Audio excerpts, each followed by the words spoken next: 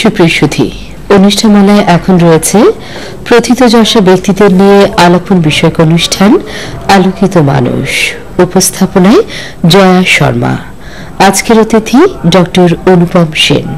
আর অনুষ্ঠানটি আপনাদের জন্য প্রযোজনা করেছেন মনোজ সেনগুপ্ত।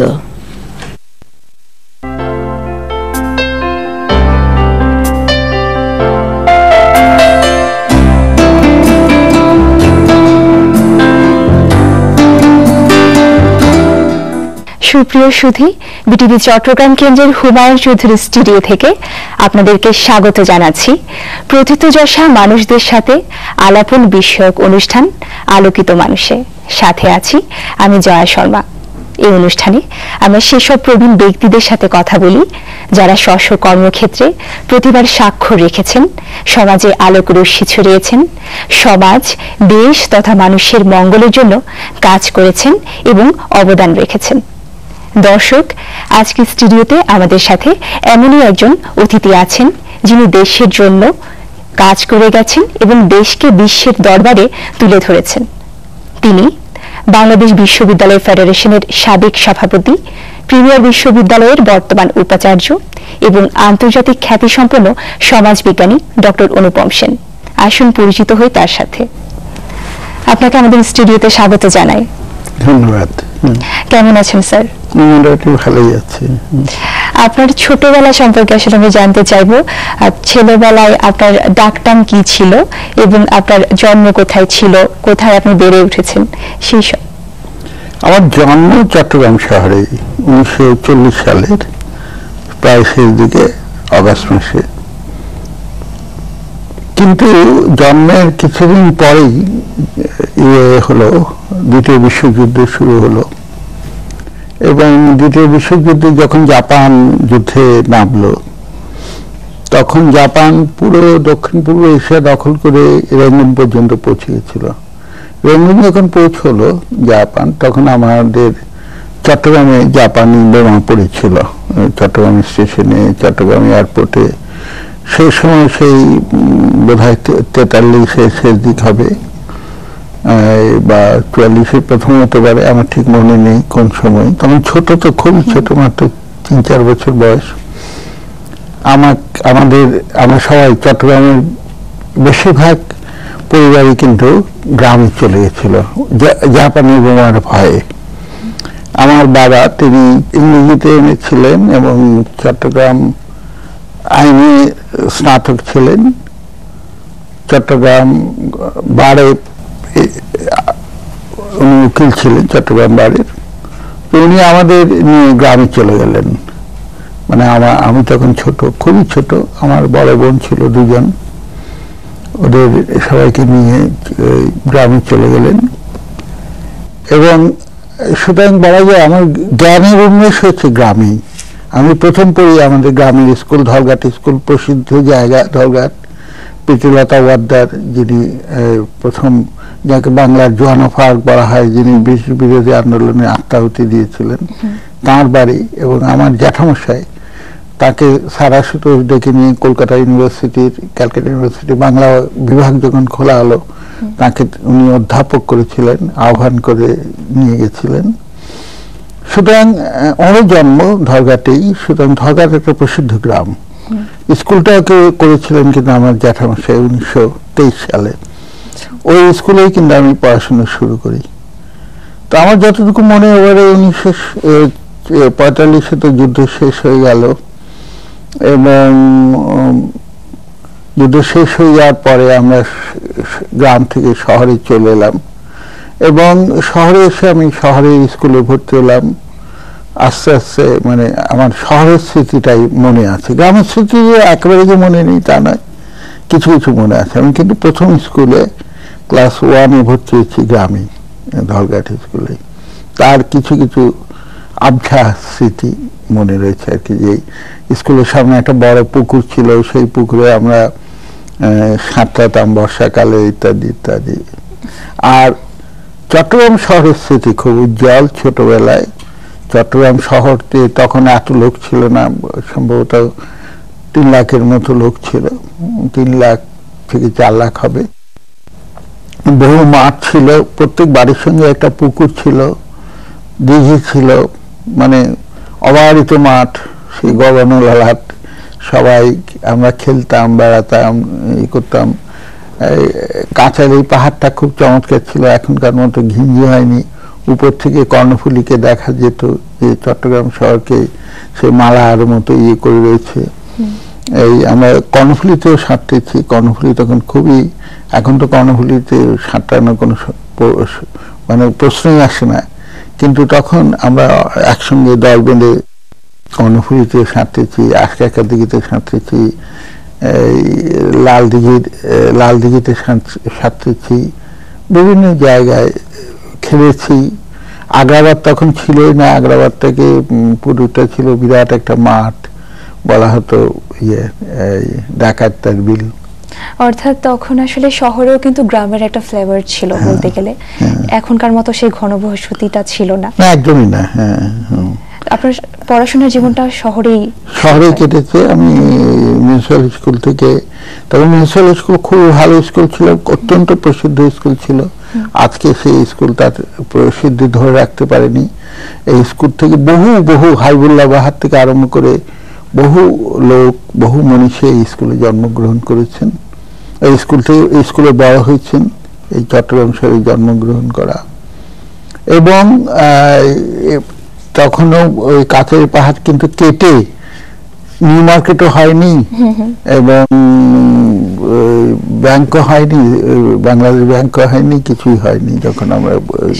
অনেক আগের কথা। স্কুল জীবনের পরে আপনার কলেজ জীবন এবং কলেজ জীবন চট্টগ্রাম কলেজ, এবং কলেজ জীবন হলো, বিশ্ববিদ্যালয় জীবন হলো ঢাকা বিশ্ববিদ্যালয়। আমি ঢাকা বিশ্ববিদ্যালয়ে 1959 সালে ঢাকা বিশ্ববিদ্যালয় সমাজতত্ত্ব বিভাগের ছাত্র হই, এবং 64 সালে পাশ করে বেরিয়ে, 64 সালে আমাদের রেজাল্ট বেরিয়েছিল, 63 সালে আমি এমএ পাশ করা, অনার্স 3 বছর এবং এমএ 1 বছর। 64 সালের শেষ দিকে রেজাল্ট বেরিয়েছিল। 65 সালে আমি বুয়েটে, তখন এটা নাম ছিল স্পেকিসন university of engineering and technology, এখন সেটিরই নাম বুয়েট। আমি সেখানে প্রভাষক হই 1965 জীবন আসলে চলে আসে। তো আমার একটু পিছন থেকে জিজ্ঞেস করতে চাই যে বিশ্ববিদ্যালয় জীবনে তো আপনার অনেক মজার স্মৃতি আছে। হ্যাঁ, ইনফ্যাক্ট আমাদের বিশ্ববিদ্যালয় জীবন তো খুব বিক্ষোভের সময়, বুঝেছেন। আইয়ুব খান সেই 1958 সালে সামরিক শাসন জারি করে তিনি এখানকার গণতন্ত্রকে ধ্বংস করলেন, এবং সামরিক শাসনের কোনো অধিকার ছিল না মানুষের। এই ঢাকা বিশ্ববিদ্যালয়ের ছেলেরাই কিন্তু, ঢাকা বিশ্ববিদ্যালয়ের ছাত্র এবং শিক্ষকরাই, মুখ্যত সে সময় ছাত্ররাই সেই আইয়ুব খানের মার্শাল ল ভেঙে প্রথম শিক্ষা আন্দোলন শুরু করলো। প্রথম মার্শাল ল ভেঙেছিল, যতটুকু আমার মনে পড়ে, সেই সরাজি যখন মারা গেলেন, তখন ছেলেরা একটা ছাত্র মার্শাল ল ভেঙে রাজপথে বেরিয়ে এলো। তারপরে এরা বেরিয়ে এলো শিক্ষা আন্দোলন, যে শরীফ কমিশন, যে এডুকেশনকে সীমিত করার জন্য যে কমিশন রিপোর্ট দিয়ে, তার বিরুদ্ধে ছাত্ররা নেমে এলো। অর্থাৎ মানে সংগ্রামকে ঘিরেই কি আপনার স্মৃতিগুলো? হ্যাঁ, আমার আসলে ঢাকা বিশ্ববিদ্যালয়ের স্মৃতি, যদি আমি ঢাকা বিশ্ববিদ্যালয় ক্রিকেট টিমের মানে ক্রিকেট খেলেছি, আমাদের মানে হল ভিত্তিক খেলা হতো, যেমন এস এম আলীর সঙ্গে ফজলুলের সঙ্গে জগন্নাথ হল, এসব হল ভিত্তিক, আমি হলেরই খেলোয়াড় ছিলাম এবং ক্রিকেট খেলতাম। আমি একসময় কিন্তু ইউসপাকিস্তান মানে 16 জনের মধ্যেও কিন্তু কখনো খেলতে পারিনি, 11 জনের মধ্যে চান্স পাইনি আর কি। ইসমাইল গুলটুলের মতো পাকিস্তানে খুব নাম করা খেলোয়াড়দের বিরুদ্ধে খেলেছি, পাকিস্তানের নাম করা খেলোয়াড়। তখন একটা জিনিস লক্ষণীয়, যে বাংলাদেশে অনেক ভালো খেলোয়াড় থাকলেও কিন্তু সে সময় পাকিস্তান টিমে কাউকে সুযোগ দেওয়া হয়নি। অবশ্যই তখন যদি ক্রিকেটে চলে যেতেন, তখন হয়তো আমরা সমাজ বিজ্ঞানী যে ডক্টর অনুপম সেন, যিনি আমাদের বাংলাদেশকে এখন বিশ্বের দরবারে তুলে ধরেছেন, তাকে আমরা পেতাম কিনা জানি না। তো সাপে বড় হোক যাই হোক, বাংলাদেশ আসলে এত বড় একজন সমাজ বিজ্ঞানী পেয়েছে। তো বন্ধু বান্ধবদের সাথে কি কোনো মজার স্মৃতি আছে? বহু মজার স্মৃতি, সেই সব বলতে গেলে তো অনেক সময়ের দরকার। একটা শুনতে চাই, যে কোনো একটা ঘটনা। না, যেমন ধরুন ইয়েতে আমি কর্ণফুলীতে সাঁতরাচ্ছিলাম যখন হঠাৎ একটা ঘূর্ণিতে পড়ে গেছিলাম। তো ঘূর্ণিতে পড়ে যাওয়ার সময় আমি ভেবেছিলাম আমি মারাই যাচ্ছি আর কি, কিন্তু আমি সেটা থেকে বেরিয়ে আসতে পারি। আরেকবার অবশ্যই সেটা শিক্ষক জীবনে, সেও কর্ণফুলীতে আমি খুব ক্লান্ত হয়ে গেছিলাম সাঁতরাতে, যে তখন আমি বুঝতে পারিনি যে আমার আর দম নেই। আমি সেই আগের এই মানে অল্প বয়সের সেই আমার ডাক নাম জিজ্ঞেস করেছিলেন আপনি খোকন, সেই খোকন নেই, আমি এখন প্রায় প্রৌঢ়, এবং আমার পক্ষে এটা নামাটা ভুল হয়েছে। সেটা প্রায় কাপ্তাইয়ের কাছেই একটা ইয়ে থেকে নেমেছিলাম। আর আগে তো বেশ আসলে মজার বলতে গেলে বেশ কষ্টকর বা ভয়ঙ্কর বলা যায়। আমাদের জন্য এগুলোই ছিল মজার আসলে, বুঝতে পারছেন না, যে মাঠে মাঠে ঘোরা, ইয়ে করা। তো আমাদের সময় তো এই চট্টগ্রাম শহরটা শেষ হয়ে যেত প্রবর্তকের ওখানটায়, প্রবর্তক না আসলে শেষ হয়ে যেত আলমাস সিনেমা, এখন যেখানটা আলমাস সিনেমা সেখানটায়। তারপর থেকে তো গ্রাম, এবং 16 শহর এখন পুরোপুরি শহর, জ্বালানিহাট পুরোপুরি শহর, এগুলো তো সব গ্রাম ছিল, পাহাড় বন ছিল। এখন অনেক বেশি ঘনবসতি হয়ে গেছে, যেটা আগে ছিল না। হ্যাঁ, ঢাকাতে আমরা যখন মনে হয়, আমি যখন ঢাকা বিশ্ববিদ্যালয়ের ছাত্র, এমনকি আমি যখন ঢাকা বিশ্ববিদ্যালয়ের শিক্ষক হয়েছি সেই 1966 মার্চে, তখনও আমার মনে হয় ঢাকা তো অনেক ছোট শহর এবং খুব সুন্দর শহর, খুবই চমৎকার শহর, যে আজকের মতো সেই কোটির উপরে লোক তখন তো ছিলেন। তখন বড়জোর 1,10,000 লোক ছিল ঢাকা শহরে, তাও নয় আমার সম্ভবত, আমার 6-7 লাখের বেশি ছিল বলে মনে হয় না। আমরা এখন একটু আপনার মা সম্পর্কে জানতে চাই। আমার মা, আপনার পরিবার সম্পর্কে। আমার মা পড়াশোনা করেছিলেন বেথুনে, উনি বড় হয়েছেন কলকাতায়, মানে বড় বিয়ের আগে পর্যন্ত, মানে উনি বেথুনের ছাত্রী ছিলেন। উনি ভালো ইংরেজি বলতে লিখতে পারতেন এবং বাংলা খুবই ভালো জানতেন। এবং আমার মার মানে আমার প্রমাতামহ মায়ের বাবা হলেন শরৎচন্দ্র দাস। তিনি একজন খুব প্রসিদ্ধ পণ্ডিত, বিরাট পণ্ডিত, এবং দেব পাহাড় যেটা চাঁদগাঁয়, সেই দেব পাহাড়ের উনি মালিক ছিলেন, দেব পাহাড় আমার ছিল। এবং উনি তিব্বতে গেছিলেন 1881-তে, তিব্বত যখন নিষিদ্ধ দেশ ছিল।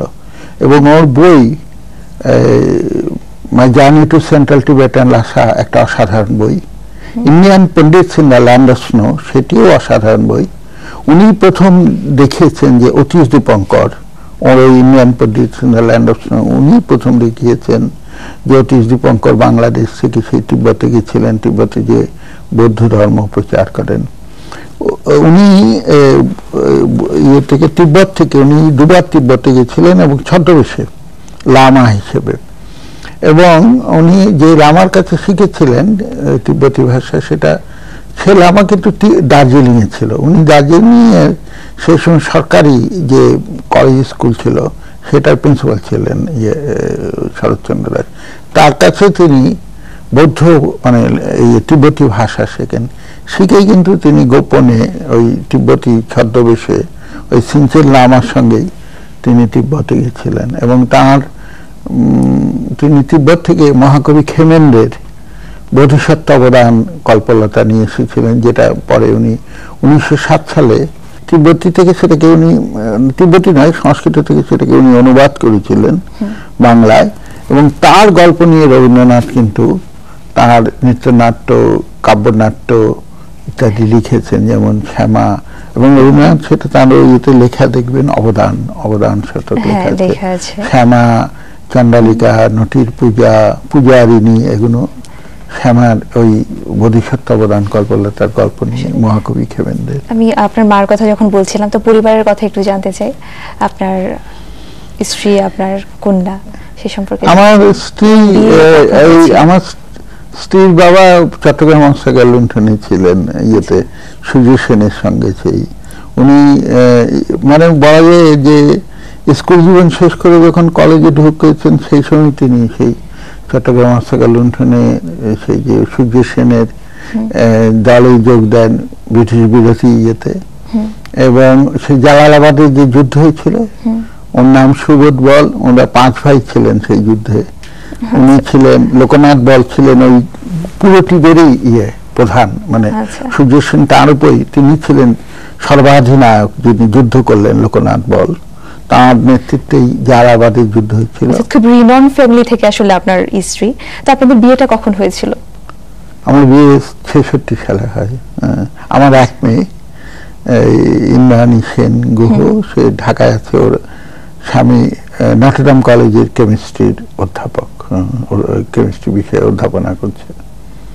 পরিবারের কথা জানলাম, বিয়ের কথা জানলাম, তো আপনি বলছিলেন আপনার ঢাকা বিশ্ববিদ্যালয়ের পড়াশোনা জীবন শেষ করার পরে আপনি বুয়েটে, যেটা বর্তমান নাম বুয়েট, সেখানে আপনি প্রভাষক হিসেবে যোগ দেন। 1 বছর ছিলাম বুয়েটে, তারপরে ঢাকা বিশ্ববিদ্যালয়ে যোগ দিই। আমি আর ফরাসুদ্দিন একসঙ্গে থাকতাম, পরে যিনি বাংলাদেশ ব্যাংকের গভর্নর ছিলেন, উনি অর্থনীতির, আমি সমাজবিজ্ঞানের শিক্ষক ছিলাম।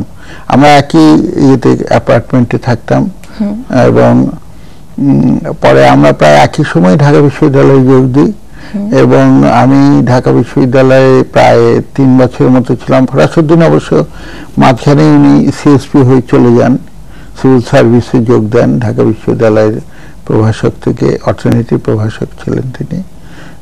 আমি শিক্ষকতা জীবনে থেকে যাই, এবং পরে চট্টগ্রাম বিশ্ববিদ্যালয়ে যখন সমাজবিজ্ঞান খোলা হলো, তখন আমাদের প্রায় প্রত্যেককে একটি প্রমোশন দিয়ে ঢাকা ইউনিভার্সিটি থেকে চট্টগ্রাম বিশ্ববিদ্যালয়ের যিনি ভিসি, তিনি আমাদের নিয়ে এসেছিলেন, এয়ার মল্লিক সাহেব, যিনি পরবর্তীকালে বাংলাদেশ বঙ্গবন্ধুর সময় হয়েছিলেন, অর্থমন্ত্রী হয়েছিলেন, ফিনান্স মিনিস্টার হয়েছিলেন এয়ার মল্লিক সাহেব।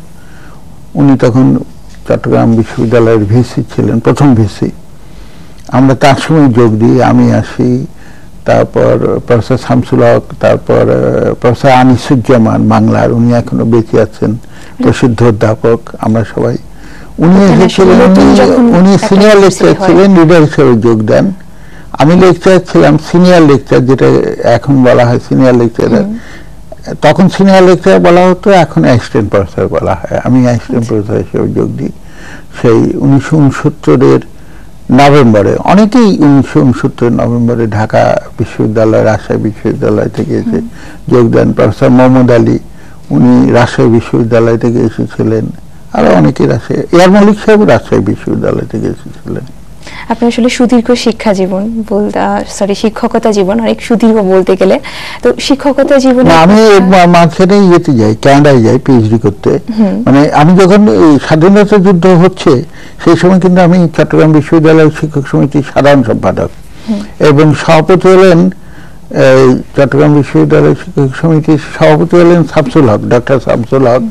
আমি সাধারণ সম্পাদক, এবং আমাদের নেতৃত্বে, আমাদের উদ্যোগে এই লালদিঘি ময়দানে 7 দিন ধরে আমরা একটি এবারের সংগ্রাম, সেই বঙ্গবন্ধুর সেই আমরা একটা করি লালদিঘিতে। এই মার্চ মাসের 17 মার্চ থেকে 23 মার্চ পর্যন্ত আমরা লালদিঘির ময়দানে 17, 18, 19, 20, 21, 22, 23 আমরা প্রায় 1 সপ্তাহ লালদিঘির ময়দানে একটি করেছিলাম এবারের সংগ্রামী নামে, যে জনগণকে উদ্বুদ্ধ করার জন্য। আপনি বলছিলেন যে আপনি পিএইচডি করতে গিয়েছেন। হ্যাঁ, পিএইচডি করতে গেছিলাম কানাডায় 1973 সালে। যে দেশে ফিরে আসার পর আমি কানাডায় যাই পিএইচডি করতে, এবং সেখানে আমার ডক্টরেট করি। 1979 সালে আমি আমার পিএইচডি শেষ করে ফিরে আসি। গ্রন্থ আকারে সম্ভবত এটা বের হয়েছে, দ্য স্টেট, যেটা industrialisation and class formation in India. The state, আমার সেই বই, সেই আমার সেই গবেষণা কাজটি রাউটলেজ এন্ড কেগানপল, এটি কিন্তু অতি প্রসিদ্ধ প্রকাশক। তারা এখন প্রায় 250 বছরের কাছাকাছি হচ্ছে রাউটলেজের প্রকাশনা কাল, খুবই পুরনো, প্রাচীন, বিশ্বের প্রাচীনতম একটি প্রকাশনা সংস্থার একটি রাউটলেজ এন্ড কেগানপল। রাউটলেজ এখন সারা বিশ্ব জুড়ে পরিচিত। তারা অসাধারণ সব বই একসঙ্গে এখনো বের করে চলেছে। তারা ম্যাক্স ওয়েবারের বই বের করেছেন, তারা অনেক বড় বড় লেখকের বই, টনি, বহু প্রসিদ্ধ লেখকের বই লিখেছেন। আমাদের বাংলাদেশের অর্থনীতির ইতিহাস, ভারতের অর্থনীতির ইতিহাস যিনি প্রথম লেখেন, Rameshchandra Dutta, economic history of India, তা সে বই 1903 সালে রাউটলেজ প্রকাশ করেছিল, 1903 সালে। সেটা এখন গভর্নমেন্ট অফ ইন্ডিয়া নিয়ে নিয়েছে, কিনে নিয়েছে ওদের থেকে, রাউটলেজ থেকে। সেই রাউটলেজ আমার বইটি বের করেছিল। এটা আমার একটা বিরল সম্মান। আরো বড় সম্মান আমি পেয়েছি এই বছর। রাউটলেজ আমার বইটাকে ব্রিটিশ ইন ইন্ডিয়া বলে একটা ভলিউম বের করেছে। যে 1982 সালে তারা যখন আমার বইটা বের করে, তখন আমার বইটার দাম ছিল 14 পাউন্ড 95 সেন্টস, মানে প্রায় 15 পাউন্ড, 15 পাউন্ডই বলতে পারে। এখন ওরা বইটার দাম করেছে 99 পাউন্ড। ওরা কেন জানি একটু বাকি রাখে, ওই 14.95 না করে 199 পাউন্ড করেছে, এবং ফার্স্ট এডিশন হিসেবে ধরছে। ওই যে 82 এডিশনটাকে ওরা ইয়ে করে ব্রিটিশ ইন ইন্ডিয়া সিরিজের 24তম ভলিউমটা হলো আমার বই। ওরা রাউটলেজ লাইব্রেরি এডিশনস এই নামে বের করেছে। এটা ওরা পাউন্ডে দাম ধরেছে 99, ডলারে দাম ধরেছে 125, এবং ক্রোনারে আমার ঠিক 1360 বোধ হয়, 1360 ক্রোনার, মানে সুইডিশ ক্রোনারে দাম ধরেছে। বিরল একটা সম্মান, বিরল একটা সম্মান। এবং এটা ব্রিটিশ ইন্ডিয়া, এখানে সব বিশাল বিশাল লেখক রয়েছেন। আমি নিজেই এত সম্মান বোধ করেছি এটা বের করায়। রাউটলেজে এই বছরই এরা বের করেছেন। বই অনেক লেখালেখি আপনি করেছেন, তো বইয়ের কথা যখন আসছিল, আপনার অসংখ্য গ্রন্থ আছে, রাষ্ট্রবিজ্ঞান, অসংখ্য নয়, প্রায় সমাজবিজ্ঞান, 15-16টা বাংলা সাহিত্য, মানে প্রতিটা সেক্টরে যেন আসলে আপনার বিচরণ আছে এবং সুদক্ষ বিচরণ। প্রায় 15-এরও অধিক গ্রন্থ আপনি বের করেছেন। তো কয়েকটা উল্লেখযোগ্য গ্রন্থের নাম জানতে চাই। যেমন ধরুন, আমার প্রথম বইটির নাম হলো বাংলাদেশ রাষ্ট্র সমাজ, বাংলা বইয়ের কথা বলছি। দ্বিতীয় বই 19বিংশ শতাব্দীর রেনেসাঁস ও স্বাধীনতার চিন্তা। তৃতীয় বই হলো ব্যক্তি ও রাষ্ট্র। গত বছর, আগের বছর 7টি বক্তৃতা নিয়ে বিভিন্ন জায়গায় আমি বক্তৃতা যে দিয়েছিলাম, লিখিত বক্তৃতা, স্মারক বক্তৃতা। যেমন কলকাতা যাদবপুর বিশ্ববিদ্যালয়ে আমি কবি সুধীন দত্তের বাবা দার্শনিক হীরেন্দ্রনাথ দত্তের নামে যে বক্তৃতা, হীরেন্দ্রনাথ দত্ত মেমোরিয়াল লেকচার, যেটা টাকা কবি সুধীন্দ্রনাথ দত্তই দিয়ে গেছেন যাদবপুর বিশ্ববিদ্যালয়কে। কবি 30 দশকের অসামান্য কবি সুধীন্দ্রনাথ দত্ত, আপনারা জানেন যে আধুনিক কবিতার যে 4 জন, সুধীন্দ্রনাথ দত্ত, বুদ্ধদেব বসু, জীবনানন্দ দাস এবং অমিয় মুখোপাধ্যায়, বুঝেছেন, এই 4 জন, বা প্রবীণ মিত্র, যাদের ধরুন এদের মধ্যে সুধীন দত্ত, যার সেই অসাধারণ সব কবিতা এবং প্রবন্ধ রয়েছে, তিনি তার বাবা কিন্তু রবীন্দ্রনাথের খুব স্নেহধন্য ছিলেন এবং প্রসিদ্ধ একজন দার্শনিক হীরেন্দ্রনাথ দত্ত। তাঁর স্মৃতিতে তার পুরো সম্পত্তি, সুধীন দত্ত মানে হীরেন্দ্রনাথ দত্তেরই সম্পত্তি, তিনি একজন খুব নামকরা উকিলও ছিলেন, ক্যালকাটা হাইকোর্টের, সব টাকাটা দিয়ে গেছেন। তার স্মৃতিতে প্রতি বছর একটি হীরেন্দ্রনাথ দত্ত মেমোরিয়াল লেকচার, এই মেমোরিয়াল লেকচার আবু সৈয়দ আইয়ুব দিয়েছেন, অম্লান দত্ত দিয়েছেন, আমি একজন, তারপর আমি বাংলা একাডেমির বক্তৃতা দিয়েছি। তারপর আমি আনিস স্যারের, প্রফেসর আনিসুজ্জামান, ওর আহ্বানে অজিত অধ্যাপক অজিত ওর নাম, যে স্মারক বক্তৃতা, স্মারক বক্তৃতা দিয়েছি। তো আরো বেশ অনেকগুলো আপনি বক্তৃতা দিয়েছেন আমরা জানি।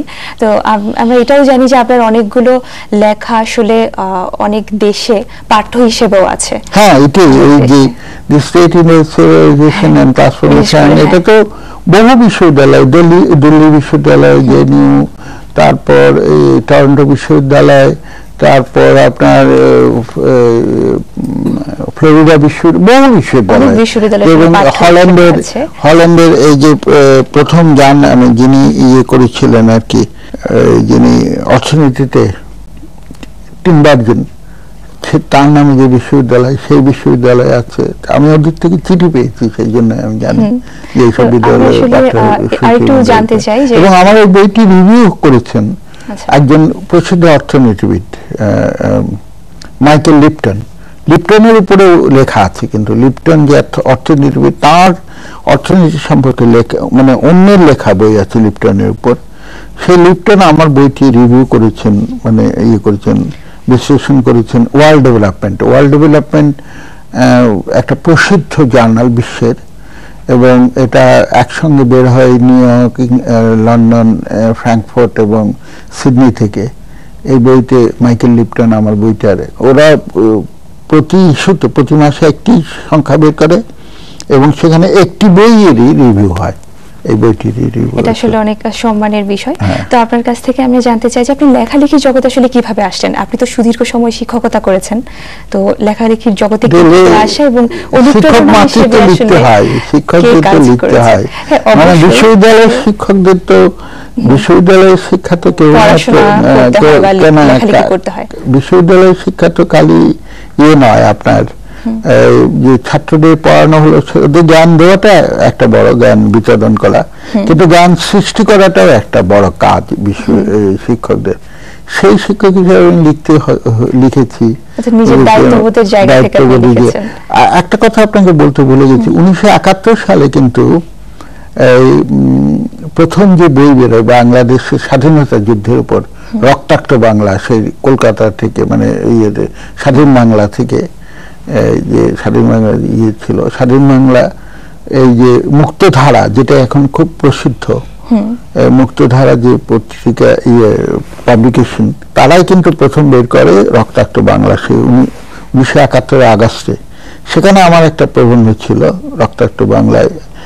গফর চৌধুরীর প্রবন্ধ আছে, প্রফেসর আনিসুজ্জামানের প্রবন্ধ আছে, মল্লিক সাহেব সেই বইটার সম্পাদনা করেছিলেন, আরো অনেকে, রামেন্দ্র মজুমদারের প্রবন্ধ আছে, অনেকের প্রবন্ধ সেখানে রয়েছে আর কি। আপনার এই জীবনটা তো আসলে আপনি অনেক লেখালেখি করেছেন, অনেক ভালো ভালো গ্রন্থ আমাদেরকে উপহার দিয়েছেন, তো পেছনে অনুপ্রেরণা হিসেবে কি কেউ ছিল কিনা? হ্যাঁ, আমার জ্যাঠামশাই ছিলেন। আমার জ্যাঠামশাই তো, আমার জ্যাঠামশাই ছিলেন আমার প্রমাতামহ শরৎচন্দ্র দাস, যার কথা বললাম। আমার জ্যাঠামশাই কলকাতা বিশ্ববিদ্যালয়ে যাকে স্যার আশুতোষ ডেকে নিয়ে গেছিলেন, কারণ ওর লেখা পড়েই স্যার আশুতোষ মুগ্ধ হয়ে তাকে বাংলা বিভাগের, যে 4 জনকে নিয়ে বাংলা বিভাগ শুরু হয় কলকাতা বিশ্ববিদ্যালয়ে আর কি, সে 1919 সালে 4 জন অধ্যাপককে নিয়ে, সেই 4 জন অধ্যাপকের একজন ছিলেন আমার জ্যাঠামশাই। তার বঙ্গবাণী, তার বাণী মন্দির, তার শ্রী মধুসূদনের উপর, মধুসূদনকে কিন্তু উনি প্রতিষ্ঠা করেছেন এই শশাঙ্ক বনের লেখার মাধ্যমে। কিন্তু মধুসূদনের একটা খুব তীব্র সমালোচনা রবীন্দ্রনাথ লিখেছিলেন, তার ফলে মধুসূদন একটু কিন্তু হয়ে গেছিলেন, তাকে উদ্ধার করেছেন। কিন্তু পরামর্শ রবীন্দ্রনাথ মধুসূদন সম্পর্কে উচ্ছ্বসিত প্রশংসা করেছেন। অর্থাৎ এইসব লেখালেখি থেকে আসলে আপনি অনুপ্রাণিত হয়েছেন, এবং যারা ভবিষ্যৎ প্রজন্ম আছে বাংলাদেশের, যারা আমাদের দেশটাকে সামনে এগিয়ে নিয়ে যাবে, তাদের উদ্দেশ্যে আপনি কি বলবেন? আমি বলবো যে তাদের পড়তে হবে, অনেক কিছু জানতে হবে, গবেষণা করতে হবে, তাদের জ্ঞানের ক্ষেত্রটাকে বাংলাদেশের বাড়াতে হবে। মনে রাখতে হবে আমাদের যে উন্নয়ন, যে অগ্রযাত্রা, সেটার বাহন হবে জ্ঞান, কিন্তু শিক্ষা। এবং আমাদের প্রধানমন্ত্রী, আমি মনে করি শেখ হাসিনা, এই ব্যাপারে খুবই যে বাংলাদেশে এখন প্রতি বছর স্কুলের শিক্ষার্থীদের যে কয়েক কোটি বই দেওয়া হয়, এটা তো বিশ্বে আর কোথাও নেই। রবীন্দ্রনাথ যখন রাশিয়ায় গেছিলেন, রাশিয়ায় সেই সময় সোভিয়েত ইউনিয়নে, উনি তাদের শিক্ষার যে বিপ্লব দেখেছিলেন, তাদেরকে মুগ্ধ হয়ে বলেছিলেন যে আমি এখানে যে শিক্ষার বিপ্লব দেখছি সেটা আমাকে মুগ্ধ করেছে। আসলে বাংলাদেশও সেই শিক্ষার বিপ্লব ঘটাতে হবে এবং ঘটানো হচ্ছে। আপনার এই সুদীর্ঘ কর্মজীবনে আমি জানি যে আপনি 2014 সালে 21 পদক পেয়েছেন এবং এর বাইরে আরো অনেক সম্মাননা পেয়েছেন। আপনি বাংলাদেশ ব্যাংকের পরিচালক হিসেবে আসলে কাজ করেছেন। তো আপনার সম্পর্কে আসলে বলতে গেলে শেষ হবে না। আমাদের আপনার সম্পর্কে অনেক কিছুই বলতে গেলে জানার ছিল, কিন্তু কথা বলতে বলতে আমরা একেবারে অনুষ্ঠানের শেষ পর্যায়ে চলে এসেছি। তাই আপনাকে অসংখ্য ধন্যবাদ জানাচ্ছি আবারও আমাদের স্টুডিওতে আসার জন্য। আশা করছি আপনার সাথে আবারও কথা হবে। অনেক অনেক ধন্যবাদ আপনাকে। আমরা এতক্ষণ কথা বলছিলাম দেশ খ্যাত এবং আন্তর্জাতিকভাবে পরিচিত সমাজবিজ্ঞানী ডক্টর অনুপম সেনের সাথে। তিনি বলছিলেন যে জ্ঞানের চর্চা ছাড়া একটি জাতির আসলে উন্নতি কোনো অবস্থাতেই সম্ভব নয়। তাই একটা জাতিকে যদি সামনে এগিয়ে যেতে হয়, যদি একটা জাতিকে নিজের ভবিষ্যৎকে উজ্জ্বল করতে হয়, তবে অবশ্যই জ্ঞানের চর্চা করতে হবে। ধন্যবাদ আমাদের সাথে থাকবার জন্য। দেখা হবে আলোকিত মানুষের পরবর্তী আয়োজনে।